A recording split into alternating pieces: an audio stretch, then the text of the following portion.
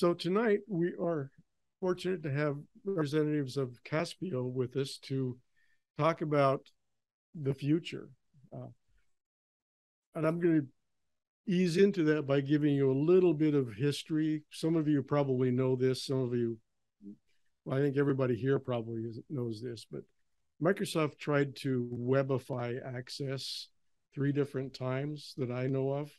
One was in 2000, 2002 with the data access pages. And then in 2010, they came out with the Access web databases, which were SharePoint lists and HTML forms that ran both in the browser and on the desktop. And they ended that experiment, launched the Access web apps in 2013. And those were pure HTML forms that ran in the browser only with a SQL Azure backend.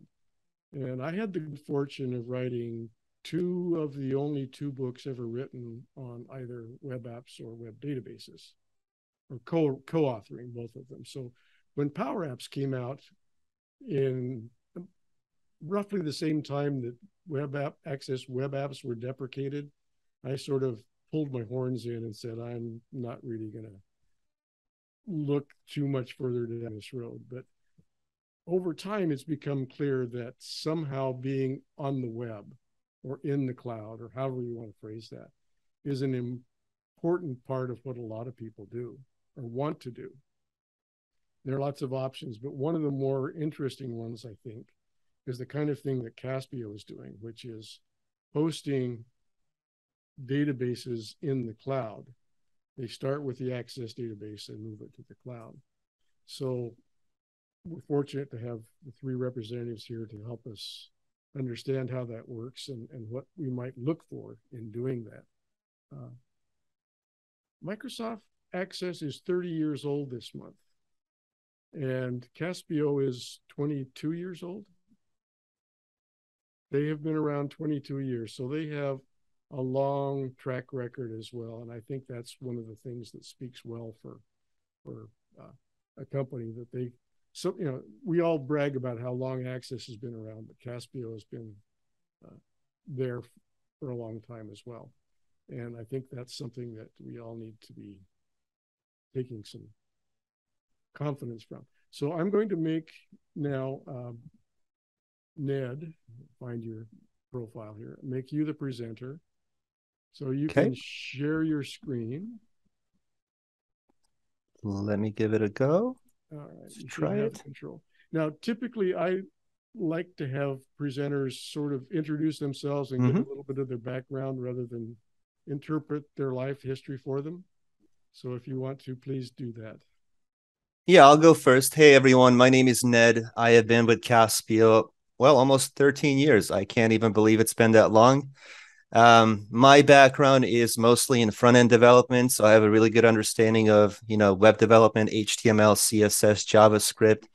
But obviously, I know the Caspio platform very well, and hopefully I can impart some of my knowledge to you as well today, and maybe help you move some of your Access databases to the cloud through simply just an educational demo today, so that you can see how Caspio works and how potentially you might be able to get inspired and maybe at some point move your Access databases to the cloud securely. So that's a little bit about me. And I don't know if Nick and Brian, if you want to step in and introduce yourself as well. Thanks. I'll just say a quick hi. Hi, everyone. I lead alliances at Caspio, and we work with all our partners. George had mentioned that many of you on today's call might be in the consulting space. We do offer a great program for IT and business consultants that allows them to avail of a free developer plan as well as free trainings and certifications on the Caspio platform. And so that's just the reason Brian and I are as well on today's call to kind of say hi, and that way you know whom to reach out to should you be interested in exploring this platform further. Okay, wonderful. So for my presentation today, I'm just going to get into it and let you know what we're going to be building in today's demo.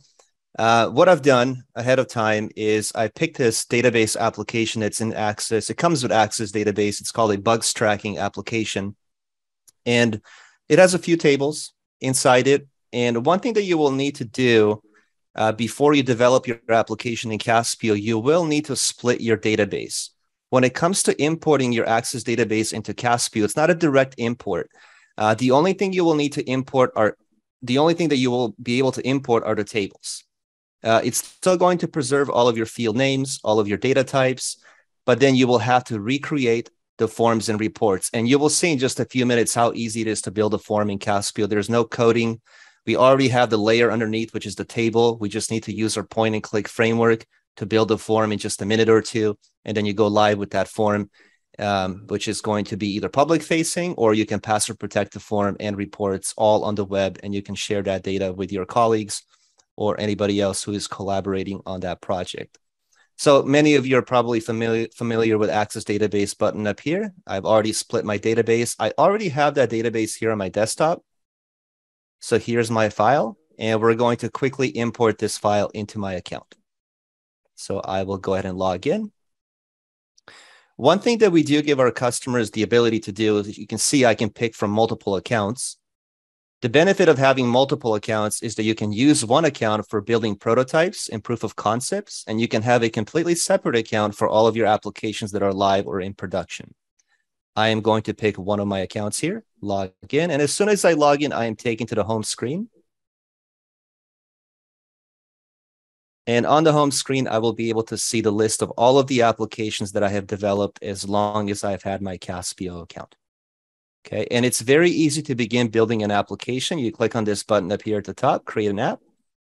And then you're going to have two options on how you can proceed. You can either start by importing data, which many of us will end up doing because you have those Access tables. Or if you'd like, you can build your application from a blank template. I'm going to import my data. Very simple. I'm going to give this application a name. Let's just call this bug tracking. We're going to locate that file. I have it on my desktop. And I just need to find it. Here it is. We're going to hit next. And now Caspio is going to take me inside the import wizard. Okay, let's hit next. All right, so here are the tables that we just looked at inside Access database. We have all the tables. The two tables that I'm not going to need are the settings and the filters. We don't need to import those two tables. Really, what we need are the bugs, the comments, and the users, because the whole premise of this application is for users to be able to log in, report bugs, and be able to view comments that pertain to each of the bugs. We have some options here on the right-hand side. We're going to create brand new tables. This can be your destination object name. You can keep the same table name if you like, or you can rename the table to something else. We're going to hit next. And there is one thing that I actually forgot to mention here. I apologize. Let me cancel out of the import because I don't want to import this inside the all assets container. Just bear with me for a second here. I will explain this. Actually, no, that's my mistake. I already had my bug tracking thing created. I apologize. That is my mistake. Let me go back to configure now. I confused myself a little bit. So we're back in the import wizard. We're going to hit next. And then now we're going to be able to see the list of all of our tables that we're bringing in. These two we're not importing. Let me make sure we're not importing those tables. Let me deselect them one more time and hit next. And now we don't see those tables anymore. So we can filter to our through our tables. We can see the field names across the top. We can rename those field names to something else. And then we can choose if we want to import each of the columns. And here you can see how Caspio maintains and preserves all of the data types for me. One thing that I will check is if we have any unique IDs that we need to change. So for example, this table has a unique ID, and I'm just going to change that to an auto number. So every time a bug is created in this table, we assign a unique ID to that bug. So that's one change that we would have to make. Let's take a look at the comments table. We have a unique ID here as well. We're going to change that to be an auto number.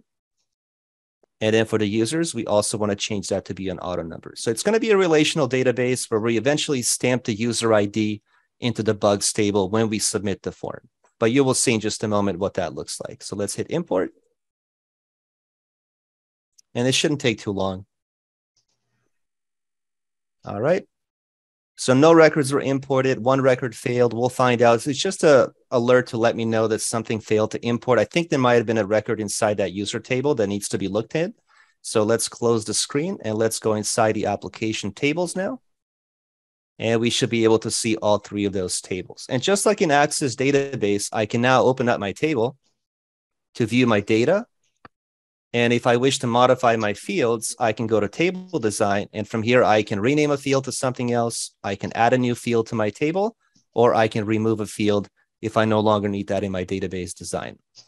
One thing that I will add to my users table, since this is going to be an online application, I will need to add a password field for my table so that later on my users can log in with maybe their username and password credential in order to view the bugs and also submit those bugs. I'm going to move my password field up. You can see we can reposition that field if needed. So I'll just move that field underneath my username field. For my data type under password, I will make that a password data type. So it's encrypted on the table level. Even if somebody opens up your table, they're never going to be able to read the password. It's going to be fully encrypted. For my username, we need to have one unique field. So we're going to treat the username as one of the login fields. Those are going to be our credentials. Last name, I don't think the last name for the users needs to be unique. So we're going to uncheck these two fields. Company name does not need to be unique as well. City, these fields don't need to be unique because I imagine that you can have multiple users in this account with the same last name or maybe the first name. Shouldn't be that unique. All right, so let's go back to Data Sheet tab. Let's save our changes. And I'm just going to add some sample users so that later on when we log in, we can test out the application. And I'm going to add these users directly inside my table. And later on, you can also build a form to accomplish the same thing. So why don't we put myself, so NP can be the username. I will put my password to be test. You can see how the password is encrypted. And then we'll just say my first, so this will be my last name. And this will be my first name. I don't need to enter the other fields. You can if you want to later on, but just for the interest of time, let's just have the username listed. And then we're also going to have, why don't we have Linda? And then that can be the username. And then we can use the password test as well. And Linda, I apologize. I don't know your last name. So I'm just going to put sample, if that's okay with you. So we'll do Linda sample, and then we're going to save those changes. So now my table has two users. And each user has the username and the password field. What you need to do next is you need to go to the authentications object. Authentications allow us to create that login screen on the web where users input those credentials. So think of it like a layer on top of your reports, an additional layer on top of your form that you need to bypass first before you can access your data. So we're going to set up a new authentication. And we're going to build this very quickly. So all you need to do is select the user table that contains those credentials. We're going to use custom for the setup option. You can use Express, but I prefer using custom. We're going to use a standard table or view. And then here are my two login fields, email and password. Okay. And that's all you need to do. Just scroll down a little bit, hit on create. And we're going to call this BT for bug tracking user login. And that is my login screen, which we're going to apply in just a moment once we build the form. So to build all the interfaces, just like you would access all the forms, all the reports, Caspio calls them data pages. Okay, personally, I like to call them widgets because when you build a data page or a widget, eventually you're going to deploy that to the web so your end user can access the forms and access the data. We're going to create a new data page. And this is going to launch Caspio's point-and-click data page wizard. And this is Caspio's secret sauce, if you will. Using the point-and-click method that we have here is what gives us the ability to build applications 20 times faster than using traditional development. So if I wanted to build that submission form to submit a bug, I will select this option. But keep in mind that you can also build update forms. We can do password recovery forms. We have reports. Let me zoom in a little bit so it's easier to see. We have reports, and these are just different layouts. We can do tabular reports, which has rows and columns. We have gallery, we have list. We even have pivot tables if you're looking to do more calculations and aggregate your data. We can do calendars. So if your application contains, let's say, events or appointments, you can display those appointments on a monthly calendar or a weekly calendar, which would make it easier for either your customers or somebody else to create the appointment. It just depends on the application. We can build charts for KPIs and metrics and to analyze trends. So many different charts that you can create for your application if you'd like. But for now, we're going to select submission form. We're going to select this option, hit next. And now we need to select the data source. In other words, when I submit the form, where do I want that data to go? So I will select my bugs table, okay, because I'm trying to create a new bug. Let's give it a name. We're going to call this very simple, submit a new bug. So this is for our eyes only. When it comes to styling, we give you some preloaded styles that you can choose from. Each style has its own color palette. Styles are all about the aesthetics, the look and feel of your form. So if you want to change the color of the labels, color of the buttons, fields, you can apply a specific style. I'm going to choose blue. Localization is all about regional settings. So let's say you're deploying this form to a German-speaking audience. You can choose that localization, and then it's going to translate the form to that specific localization or that region. You can also change the date format, even the currency, if you'd like. I am going to stick with English because that is the language that I speak. And now we need to restrict access to our end user.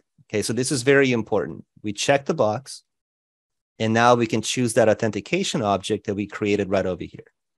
And when you apply this object to your form, now the form is going to be password protected, and the end user needs to input the username and password before they can view the form. We're going to hit next. It's asking me, what fields do you wish to use in the web form? So if I log in and I want to see these fields, I can select assign to. Maybe I can assign this bug to a specific user in my table. I can choose priority, category. I think I'll probably need most of these: project status, open by, open date, due date, keywords. I don't know if I'm going to need all these fields. I didn't really investigate the application too much. So we're going to put maybe resolution, resolve version, and hit next. Once you reach the properties section, here you can select your fields on the left-hand side, and you can make modifications to your fields using the form element dropdown. And you can see a slew of options here on how you can modify each field. So for example, assign to, if I want to create a dropdown, I can choose dropdown. I can do custom values and lookup tables. So I usually like to choose both, because under custom values, I like to say select employee. We're going to delete the value because we're not really choosing that. Okay, that just needs to be a blank value. And then for lookup table, we're going to choose our table of users.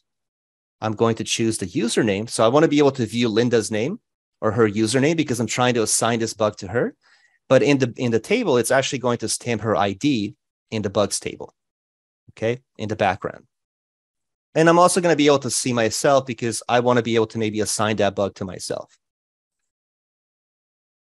For priority, unfortunately, I don't have lookup tables. It's much easier to build dropdowns when you have lookup tables, because when I select priority and I choose dropdown, you can see I don't have a lookup table of priorities. I only have these three tables, but I could build a lookup table that contains that.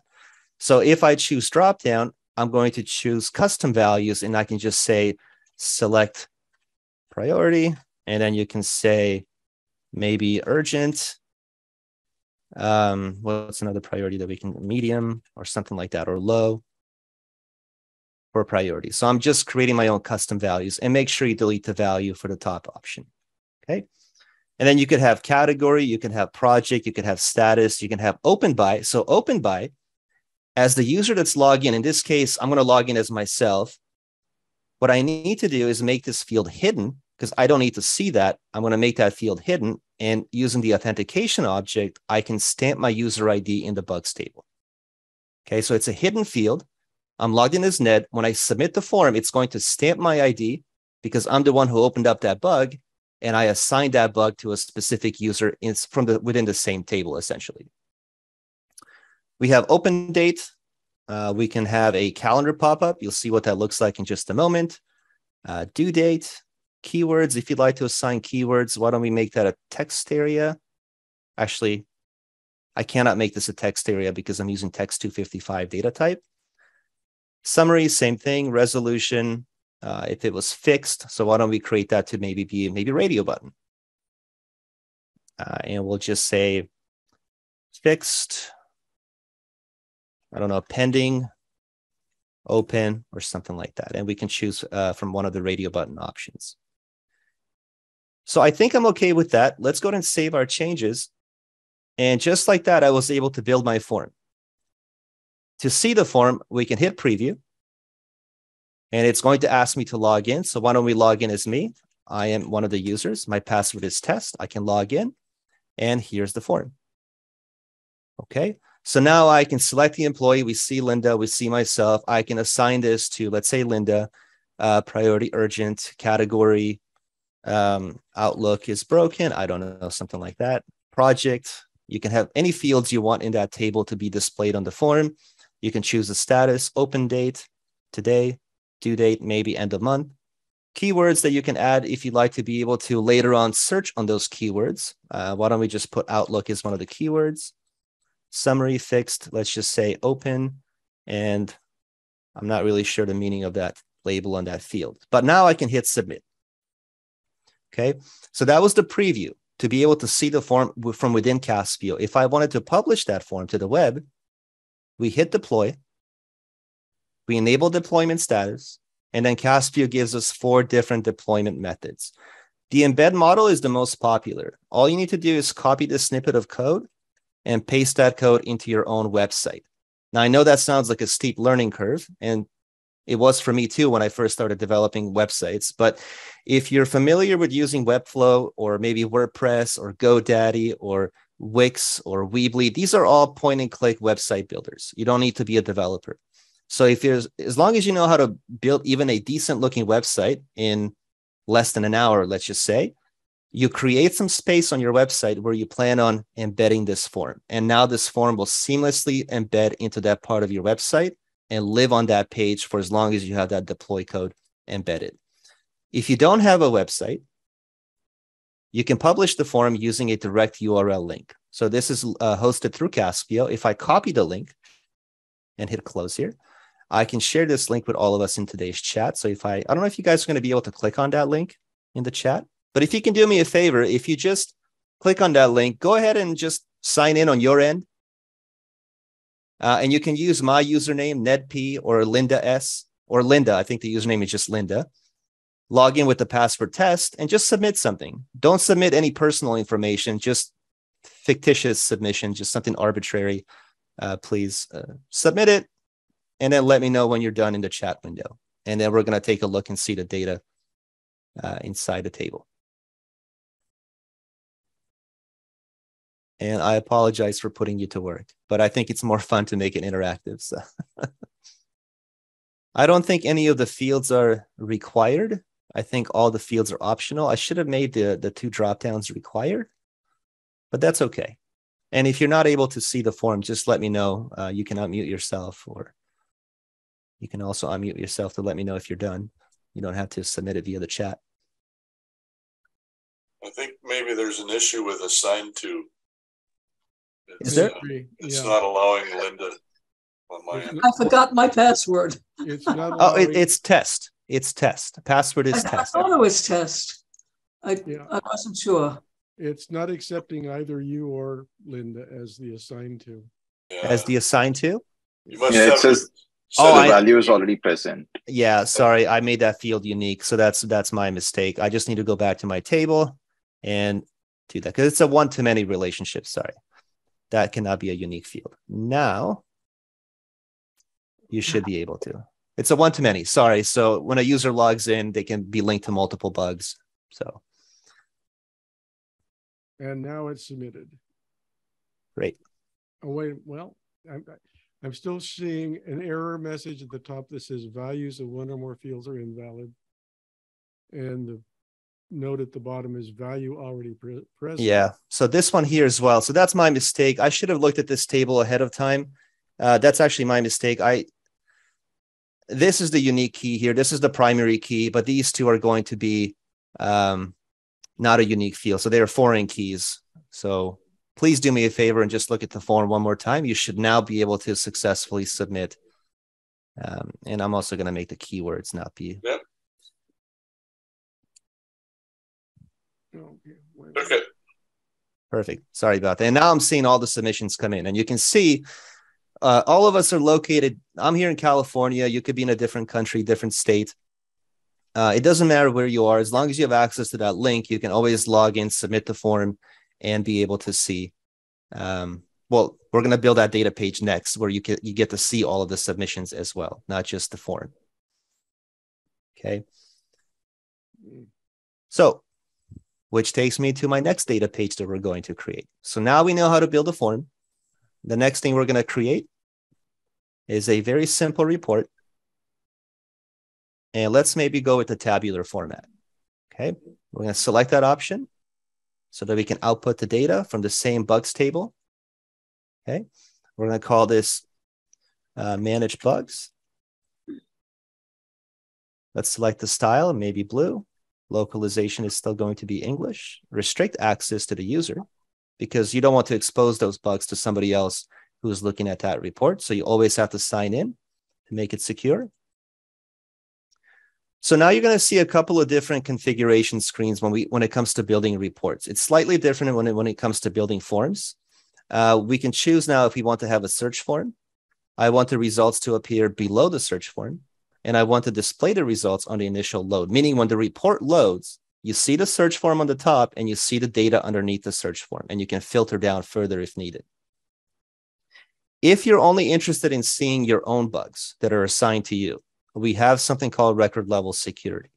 Okay, that means that each user, when they log in, will be able to see just the bugs that are assigned to their unique ID. Okay, so let's skip that for now. Let's leave that open, hit next. And now what fields do you wish to use in the search form to filter the data? So let's search based on, well, let's take a look. Let's search based on, we had some priorities. So we can search based on that field. What else did I have? We can also do a date range. So why don't we do that? Let's do open date so you can see a date range. I had category, but I forgot what categories I used, I think. And why don't we maybe search based on who the bug was assigned to? Okay, we're going to hit next. For priority, so I need to recreate my dropdown. It would be much easier if I had a lookup table, but because I don't have a lookup table, I always have to create these custom values. So we're going to say search any priority. Make sure you delete the value. And then my priorities were low, medium, and urgent. My memory still works. For open date, to create a date range, we have to use this button here, and then we're going to insert new criteria, which creates 2 additional fields underneath the open date field. We're going to use the logical operator to be and then for criteria 1, it's going to be greater than or equal to. And then I always like to just modify my label slightly to say from. And then criteria 2 is going to be less than or equal to, and just modify my label to say that. Assign to, why don't we create this to be a dropdown? Okay, we're going to use both because I have a user table, and we're going to say search any. So it returns all of the users. And then for lookup table, we're going to link back to our user table and simply just select the username. So I would like to be able to pull all the bugs that have been assigned to Linda or myself. Let's hit next. And now it's asking me, what fields do you wish to use in the results page? So when you're looking at your data, and I selected my tabular report, why don't we go ahead and see who the bug is assigned to? Maybe the comments. We can look at priority, category, project status. Let's just have a couple of these fields. The rest of the fields we can include in the details view. These are going to be inside the results page. Let's continue. Now, if you'd like the ability to edit your data directly from the results page, you can enable that using these checkboxes. For now, I'm just going to keep everything read-only. But you as the user, if you want the capability to delete entries, you can enable inline delete or maybe even bulk delete. You can do inline edit. Let's enable inline edit just so you can see what that looks like. Let's continue. So this is my results page fields. I'm not going to make any changes to my results page. Let's just continue. Let's display 25 records per page by default. You can also sort the data. So if you have a date that's stamped and you want to sort the data, for example, open by date, and you want to see the most recent bug submission first, you can sort the data. Let's hit next. And now you can choose if you want to see a details page or if you want to disable the details page. Let's enable the details page and decide what fields we want to move into the details view.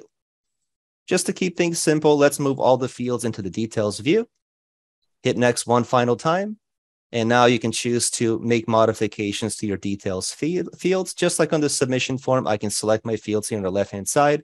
So if I want the ability to edit comments, I can turn that into a text area. If I want to create this to be a dropdown again, so directly from my report, if I want to reassign that bug to somebody else, I could create that to be a dropdown.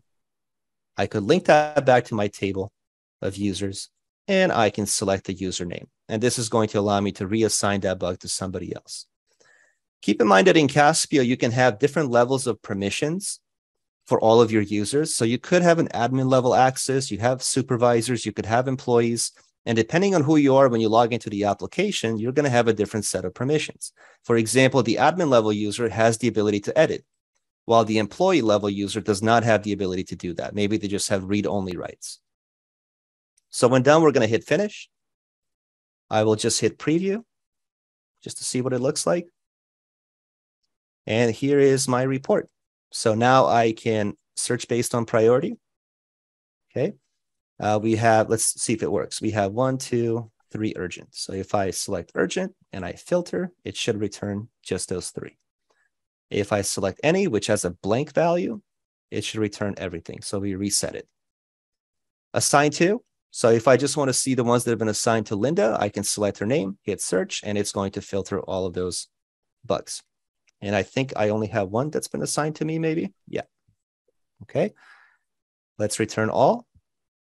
I can do an inline edit. So if I wanted to quickly maybe change this priority, I can do an inline edit, and I can create this to be a dropdown as well, but I can change this to maybe low. It's not that urgent after all. Hit update, and there's my update. I can also go to details, and from the details page, I can edit the comments, and I can reassign that bug to somebody else. So I will share the link. So let's go ahead and just hit deploy. And I'll just give you a minute to take a look at the report on your end as well, so you can try it out. And one thing that I recommend to people, if you're using a direct link deployment method, so let me close the chat. So if you use the direct link deployment method, what you can do, you can instruct the end user and let them know, hey, just bookmark the links. If you bookmark those links, you can always access the application. Okay, because they're saved to your browser. You can click on the link, you can log in, and you gain access to all of the functionality, especially if you're not embedding into your own website. I don't know if I mentioned iframe and .NET. iframe is another way of embedding. And then we have .NET. If you have a SharePoint environment, you can use the .NET code to embed into SharePoint. Let me know if you have any questions, comments, thoughts. Hopefully you had a chance to look at the report on your end.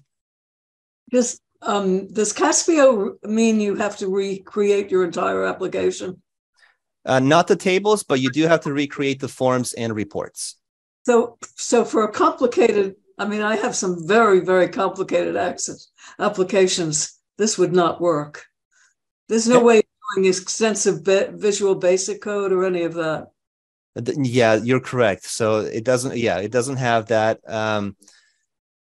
So I don't know the complexity of the applications, unfortunately, in your end. I imagine some of them are extremely complex, and I can empathize fully because I've seen some very complex Access databases with VBA, and I would have to look at. I mean, unfortunately, I would have to see what you've done to see if it's feasible or not. But I completely trust you when you say it, because you can evaluate your own application and you can see the pros and cons. And it would require extensive VBA programming. Right. And I would also have to reprogram everything. So I'm not sure this makes sense for most of my customers. Can I make a comment and ask a question? Yeah.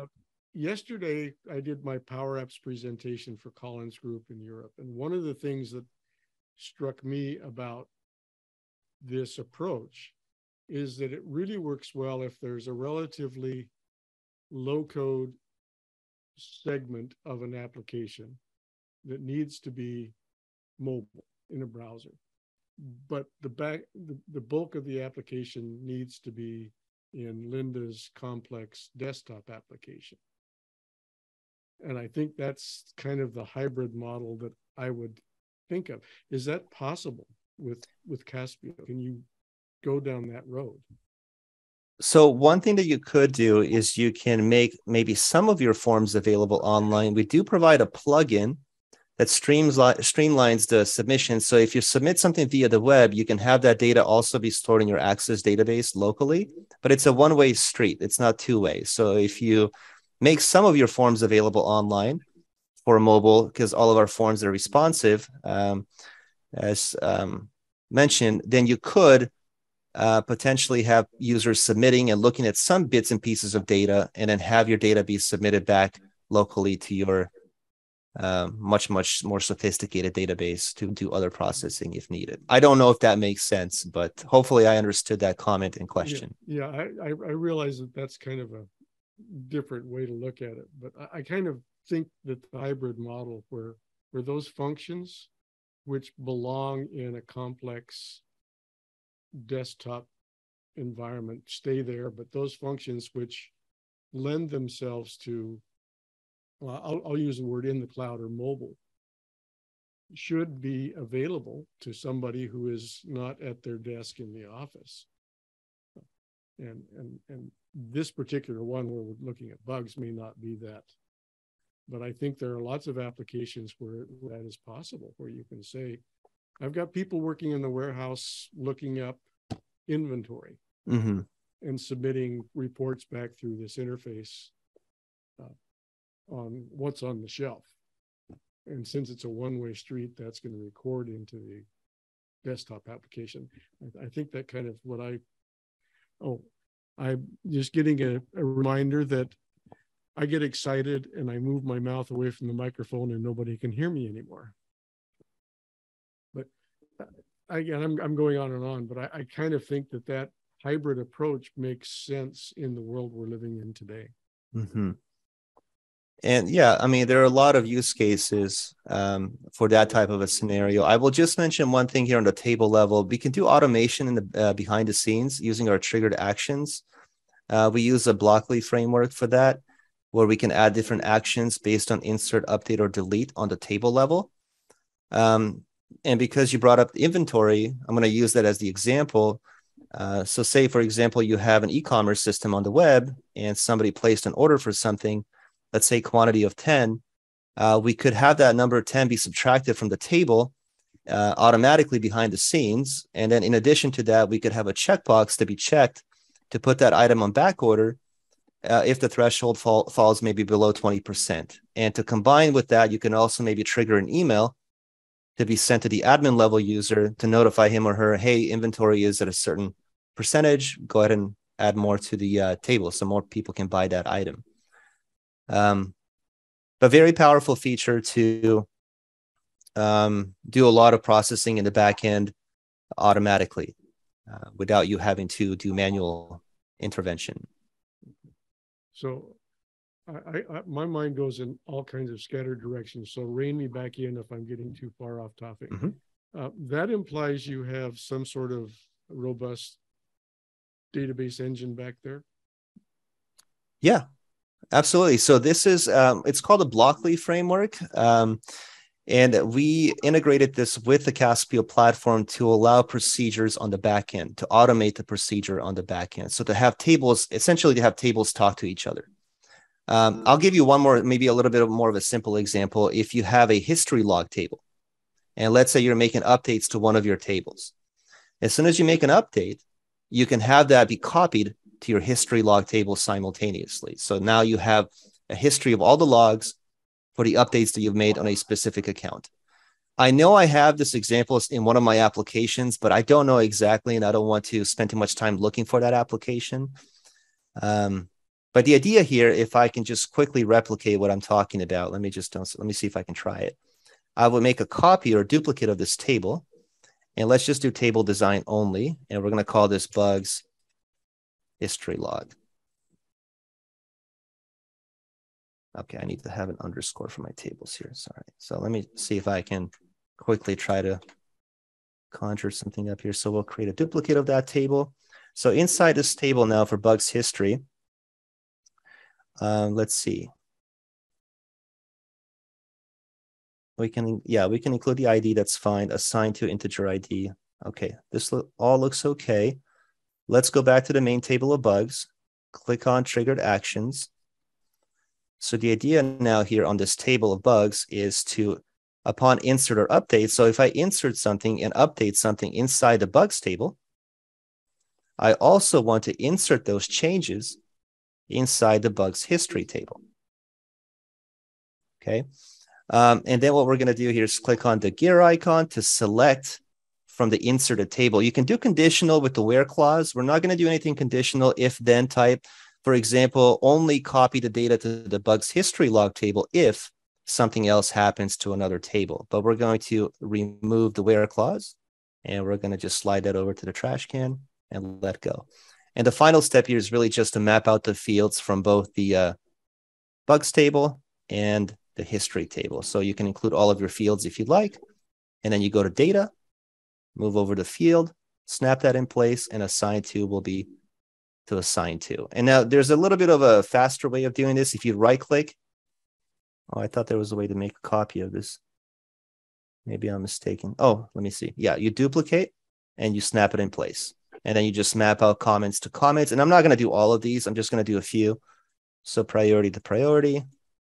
And let's do category to category. And since I have actually project, and we'll stop right there.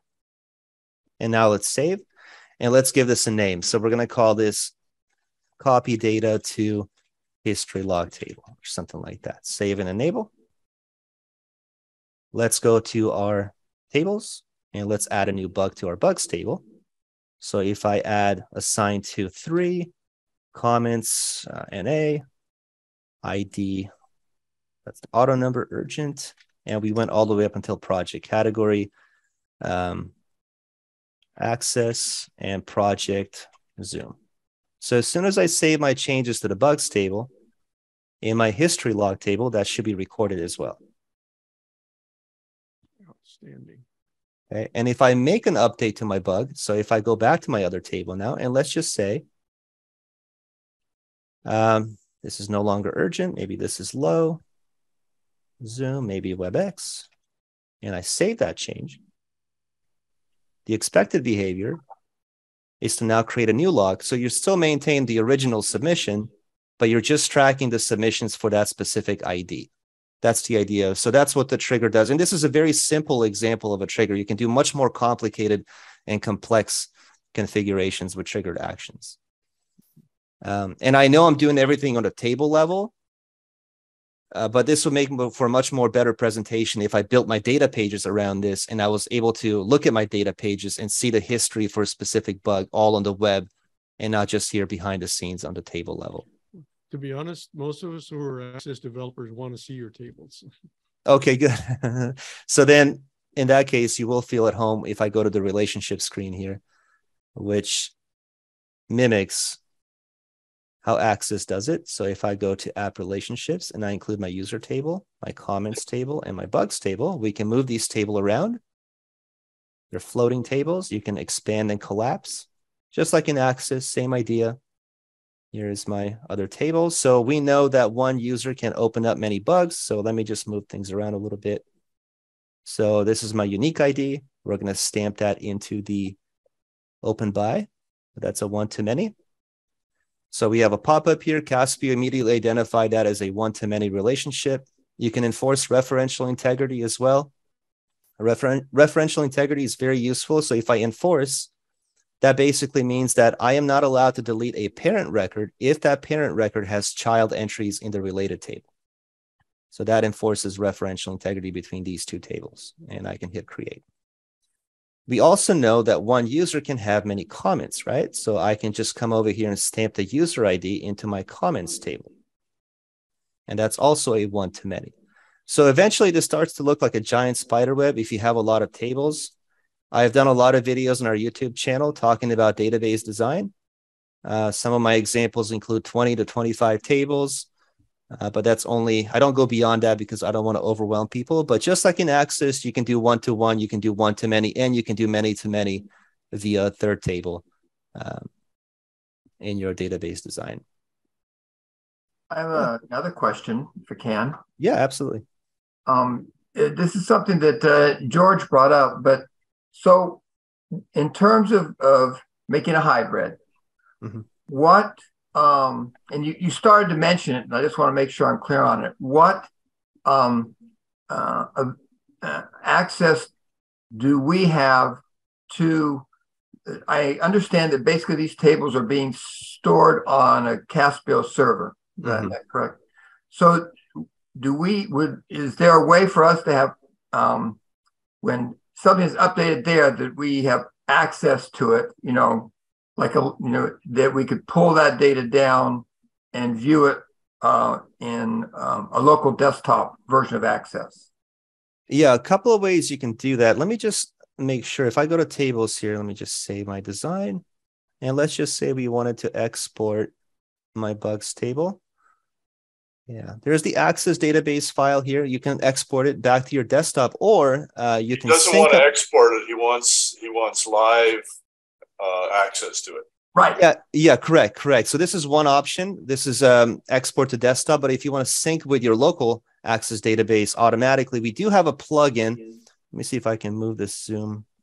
Let me come over here. That was the word I was looking for. Sync it. Yeah. Let me see if I can find it. And if Nick, you can find it maybe a little bit faster than me if you can search on your end as well. I'm just going to go to our how-to and see if I can find it very quickly here. Plugin. I think I found. That's what we would use to make a hybrid, is that that people can enter it using the Caspio interface on the web and enter stuff in there. But then in the office where they have a desktop with a more complex and other stuff, they would be able to see that in their local Access database. And then also would it be a two-way street, that if something was entered in the local Access database, can it be synced up? So that is something that we can now do. It's a one-way street. So it's only from Caspio to Access. It's not the other. So that's what this plugin here that I'm showing you will allow you to do.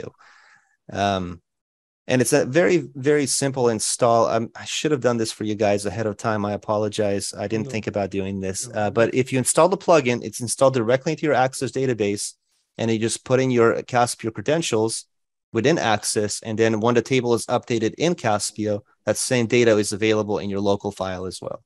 So we can receive data from the Caspio site. We just can't send stuff to it. Correct. Okay. Thank you. Yeah, you're welcome. So originally you did an import into Caspio. Is there any kind of bulk way you could do that on a timer or something? Yeah, so we do have a feature that's called data import and export. So it's our data hub feature. Let me see if this will work. So if we schedule an import, let's import, and let me just create a new site. So one way to do that, if you have an online repository, FTP or Dropbox, this is the only way to do it on a timer, set a frequency. But if you have, let's say, a Dropbox account or a Google Drive or OneDrive, and if you have some way of sending your Access tables to Dropbox, then you can have Caspio log in securely to your Dropbox account and fetch that data and append that data to your existing tables in Caspio. And you can set the frequency. Unfortunately, let me see if I maybe can authorize my Dropbox account here. So now I'm giving Caspio access to my Dropbox account. I will hit allow. And let me see if I have anything here. Suggestions, my files. So maybe I can move that bugs database so we can test this out. Let me see if, I haven't done this in a little while, so let's give it a go and just try it. Let me just move this here. Let's go to my Dropbox account here. I can attest to the dangers of live demos. Ah, yes. So we'll just move this bug. Well, let's see if we can.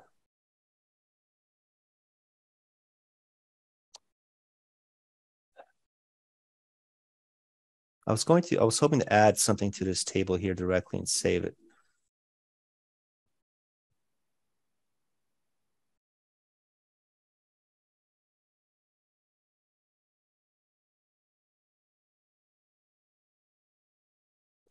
If I can.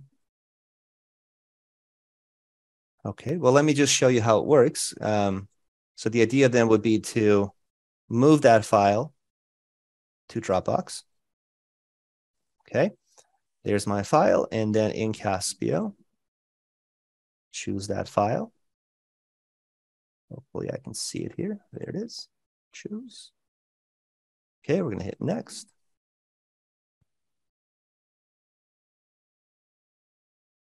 So it's the same idea. So you can choose what tables you want to append. I'm going to disable these two tables. And then we have append to your tables. So if you have new data, you can just append that to your existing tables. Okay, we're going to map out the fields, I believe, on the next page. So here we can map out the fields. I'm not going to make any changes here. I'm going to keep that the way it is. And then on the subsequent screen here, we can now set the frequency, how often you want Caspio to go to Dropbox, find that data, and append it. So that's the frequency that we have enabled here in the wizard. And usually customers do like to do that at midnight when people are asleep to fetch the data and make it available in the morning for their end users. And then you will simply click finish, and then it will be synced up. So go ahead. When you, a couple screens back, you chose append, but there was replace was in there as well. Does that replace the entire table, or what is that? That will replace the entire table, correct. So you can kind of visualize where you might have some data that you wanted to live on the cloud that didn't have to be immediately current, and you could export out access to a table in your Dropbox, have it grab here, and then it would come down the other way through that plugin. So yep, you wouldn't want to replace Linda's entire application, but there may be portions within that make sense to be on the web that you could visualize a pathway that would happen. Yeah. Yeah, exactly. That's a very good point. And we also have update down here as well, which finds the record through a unique ID. So that's also a very useful one. And if we were to replace the table, the forms that were built on it would still work. Yes. As long as the fields are the same. Right. As long as correct. Great. Yeah. So. And one other thing that I will mention here, I mean, unfortunately, I don't have enough time to show you everything on Caspio. This is really just the tip of the iceberg. But here under access permissions, if you're collaborating and if you need additional developers to your Caspio account, not on the front end, on the web, on the application side, this is more on the Caspio side, the developers. You could add other users to your account. We give you unlimited developers. So if Linda wanted to collaborate with George and Jack, all three of you can be logged into Caspio and work on these applications. All you need to do is just send an invite. So if I just put maybe sample@test.com, I have some groups predefined with their own permissions. So if I place this user in my admin group and hit invite, they'll just need to check the email. Sometimes I like to set the permissions on the user level, and you'll see what that looks like in just a second. So if I wanted to give this user access to a certain application in my account, here's my bug tracking application. These are the group's permissions, but I can override those permissions with the checkboxes on the left. You can also get down to a granular level. So if you expand the tables, here you can give that full control on that table. Or if I only want you to be able to read the data, I will select this checkbox here. Okay, very useful if you have a large team that all need to be logged in at the same time. If you have developers who would also like to gain access to the application development side. Just wanted to point and highlight that as well. So that implies version control? So version control on the app side, we don't have today, unfortunately. The way around it is to make a copy of the application. So for this bug tracking, what I typically like to do is just make a copy of it and y'all just put V1 or V2. Okay. Well, that's very much what we do with Access. So that's Yeah. So are there any other questions? Yeah, I've got one more. You've been showing us a web interface. Does it have a mobile interface as well? Yes. So all of the forms and reports that you create are automatically responsive. So they're completely web-based. Unfortunately, we don't have the capability for native for the iTunes Store and Android. But if you build these reports, let's just say I hit preview on this one. So we built a tabular report, but if I change the width of the browser, you will see how all of the components will conform to fit that viewport of the window. So it goes into a list view. This becomes the search form. You can close it. Just imagine you're on a mobile and you can use your thumb to click on these buttons. And then when you're on the desktop, it becomes a tabular report. And that's managed. When you build the data page, you will see one of the options here is to make it responsive. Okay. Thank you. Yeah, you're welcome. Let me just close my demo with the views. In Access, they're called queries. Caspio calls them views, which just allows you to join tables, and you can use those tables in your data pages. So if you need to be able to see data from multiple tables, you link them using the primary key and the foreign key, and then use display fields from multiple tables inside the view. And you can also use the views and drop-downs as well when you're creating forms and reports. Well, we're getting close to the hour. Are there any other questions that you have? Is there a grid of pricing on your website, or how does that work? Yeah. So, oops, almost Caspio.com. And I will let Nick talk a little bit about that. But if you go to a pricing, you'll be able to see all the different pricing plans that we have. And I would say if you ask me, the biggest differentiator when it comes to building apps are number of data pages that you can develop per plan. Okay, so today we created and deployed 2, but you can see how many you can get on each plan when it comes to forms, reports, charts, and all the other interfaces that you can develop. So the data page is the user interface as opposed to the table. Correct. So you have unlimited tables. In fact, all the other objects here, you have unlimited. You can build as many as you want. What we limit you on are the number of data pages. Now, I will mention one last thing. We only count the number when you select this option to enable deployment. That's when it starts counting towards that number up here on the pricing page. Okay. You can still have up to 5 times more inside your account. If you're just previewing, building a prototype, you can still develop up to 100 data pages on this plan, but you can only deploy up to 20.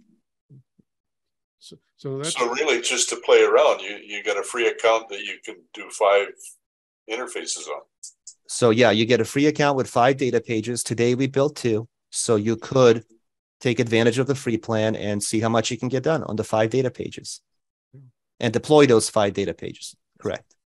Right. And this is where I'll also chime in. So, this is where I wanted to just give a shout out to our partner program. So, there's 2 routes here. One is if you're thinking of this as a purchase for your own use, or say you're working at a company and you want to use it for their use, then of course you would go via the pricing page and sign up as a customer. But on the other hand, if you're a consultant and looking at using this for your clients, then you can sign up as a partner.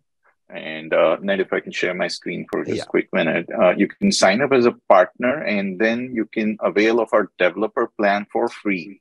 And this is a comprehensive, it's like one of our paid enterprise grade plans. You get all the functionality that our most powerful enterprise plan has, and so I'll share this link here in the chat. And there is no fee to sign up as a partner; it's completely free, as I mentioned earlier, and you also get free training and free certifications. And so Brian and I would be happy to, if you were interested, you can sign up here and we'd be happy to walk you through the benefits of the program and answer any questions that you might have. Okay. Great. So earlier I put your email addresses in the chat. So if you want to follow up, scroll to the top of the chat window. Nick, Brian, and Ned's email addresses are all in the chat, and I'll give you a minute to look for that. So if we become a partner, then basically we will be bringing our clients that we're doing consulting to you, and they would be the ones that do the sign up and paying for the account. Exactly. Yes, that's correct. And by the way, there is another benefit from that I completely forgot, which is that as a partner, you also get commissions on clients that you bring into Caspio that start at 20% and go up from there. Now, of course, should you wish to pass that on as a to your end client, that's entirely up to you. That's your choice in terms of what you want to do with this. Are there any other questions or comments before we go? Well, I want to thank you again for joining us tonight. As I started out by saying, we're in a kind of a different world today. The cloud, and I'm doing the little air quotes here with the cloud, is a much more significant part of what we're doing these days. And so it's important for us to know what our options are. And if this is something that fits your business model or your client model as a consultant, I think it's an excellent option to look at. Especially now, I was not aware of the ability to do the data transfer back and forth, which really opens up that aspect of it in a way that some people might not have been aware of. And I think that's a good thing about it. So I was just saying, because we're in the world where a lot of clients that we work with are looking towards the cloud as an alternative to their traditional access databases, I think it's important for us to have something like Caspio in our toolkit that we can satisfy those needs for that mobile browser-based experience. And that's really all I was trying to say. Did that come through? Yeah, loud and clear. Okay, good. And I mean, I would just piggyback on what Nick said about the developer account. I mean, it's no compromise. It's a sandbox account. It's unlimited features and everything. You can build as much as you want. Obviously, it's not for commercial use, but the freedom to build whatever you want, test it out, demo it to your clients. It's definitely something I would take advantage of personally. Instead of the free plan. Free plan is nice. You can use it, of course, but the developer account has all the bells and whistles for you to test and proof your applications as much as you need to. Perfect. So on that note, thank you again for joining us. We appreciate the information. I will see you all next month. Thank you all as well. Thank you. Have a good night. Good night. Thank you. Good night, Good night. Thank you. Bye-bye. Bye. You.